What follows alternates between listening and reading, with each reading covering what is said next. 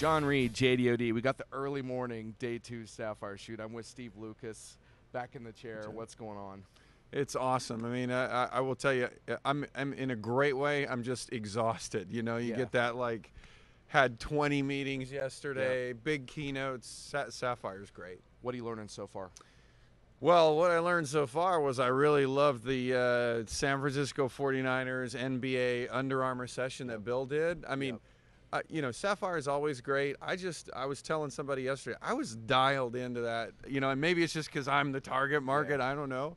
But I loved it, and I loved how we're trying to get the technology kind of conceptually out of the clouds, no pun intended, and really make it humanistic and give it that human element. I think, you know, sports, it just does it for me. I'll be honest with you. I struggle because my cynical blogger analyst persona was giving way to my sports fanboy persona, and I think that's exactly what SAP intended. Yeah, it was like right there. Yeah, absolutely. Plus James Brown on stage handling the business. It's awesome. That doesn't suck. So Steve, you've talked yesterday about building a big data organization at SAP, which I described in a blog post this morning as sounding impressive but impressively vague. So put some meat on the bone. What does that actually mean? Well, so today we have a classic analytics organization that focuses on BI, dashboarding, reporting, EPM, GRC, all of those classic BI or analytics defined technologies.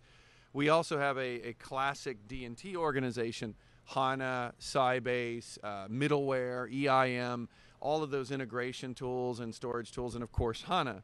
And those are great businesses for SAP. They're doing well. But you know, you have to question yourself always, and you have to ask yourself, are we relevant in all the places that we should be?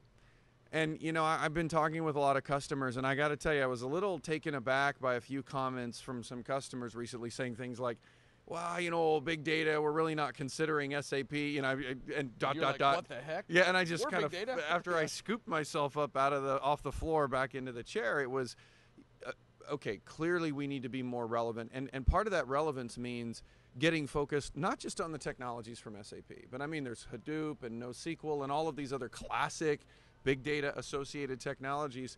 I think we need more people that can speak those languages. I think we need more solution packages that go along with those. There's going to be some great announcements this week around HANA as well that talk to that kind of big data community and integration with Hadoop and other things that are just going to be awesome. So that'll be coming in the next service pack. The interesting thing is that a number of the startups in the HANA startup program that I've spoken with have sorted through some of these issues around how HANA and Hadoop, for example, can work together. So there is some not only thought leadership but product developing around this. So it'll be interesting to see if you can scale that a little bit. Yeah, well, I met with a customer yesterday, and you know, we always talk about things like running Suite on HANA will enable transaction and unstructured data together, but you know, how do you make that real? Well, here's how I think you make it real. We have a customer that is taking social commentary and news feeds, and they're dumping it all into Hadoop. That's what they're doing. So highly unstructured, just putting it in the ocean, called Hadoop. That's on the right hand. On the left hand, they're looking at running their business suite on top of HANA. The question is, if I'm one of their customers, so they're the business, I'm the consumer, and I call them up and say, well, you know, I'm interested in one of your products. That's like a golden moment. I just called them. I want to buy something. The opportunity to maybe also sell me a second thing is right there. If you can take my past purchase history, that's over in ERP, take my social commentary sitting over in Hadoop, marry that together, you actually might know what the second most likely item is that I might want to buy. But we've got all of those pieces and parts. They have to come together. That's a bit of big data, a bit of HANA, a bit of analytics, but it's got to come together. Yep. You got some work to do there. That's interesting vision, though. Now, we got, speaking of work to do, you got, I guess it's a promotion. Well, I don't know what it is. You took your old job back into your new job, and everyone's going to want to hear about what you're going to do with analytics. It seems like analytics may need a little bit of fresh life. But what is your plan for analytics, and how does it fit into the other things you're doing? Well, you know, it broke my heart when I switched from analytics to D&T to just run that. And you broke some other hearts too. You know, but I mean, I think everybody kind of associates me with HANA. Most people think I get paid every time I say it. You know, so the reality is that analytics is where my heart lies. It's what I know. I mean, all of my formative years of my career were spent on analytics, BI, EPM, GRC, et cetera. And so I have a deep passion there for it. And from my point of view, you can, for a moment, just throw HANA aside. You know, we have to be the #1 analytics company in the world, period. And I think some huge growth areas for us. I mean, first of all, we have to lead in terms of stability of a BI platform. We have to be stable, broad, powerful, so we've got to do that. Number two, we've got to start leading on things like predictive. You know, there are competitors out there that are kind of running away with it, and we've got great tools and technology.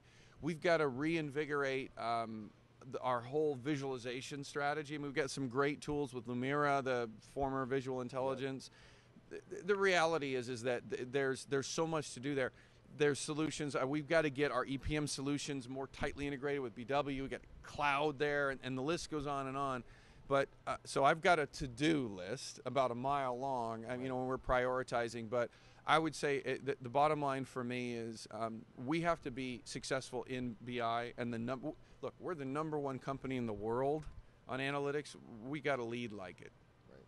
Do you worry that you might get spread too thin, or is it a matter of finding the right lieutenant who can kind of help fulfill the vision, or how does that work from the leadership angle? I think it's more of the latter. I mean, I think, you know, what's interesting is there's actually a number of people that have been with Business Objects before SAP and other companies that have at least as much, if not more, passion than I do for the business.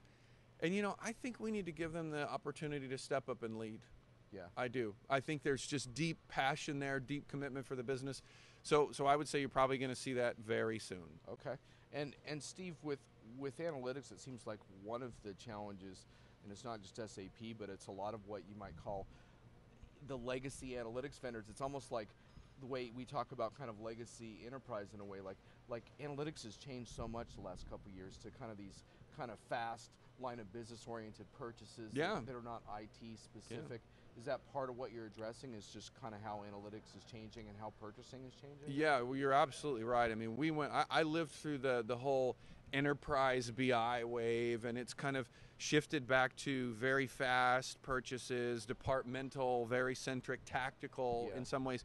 And it's not that people aren't thinking strategically, it's just that they don't want to spend 18 months setting up a BI enterprise solution. They want their answers, they want them now, they want high quality visualization. I want it on a mobile device. I want to be able to perhaps predict, not just look in the rearview mirror. You know, all of those things are in play. And absolutely, I mean, the #1 thing that we've got to bring back to the organization, everybody says it's overused, but we've got to be, call it nimble, agile, whatever, in our offerings, in our responsiveness to the market, in our social presence.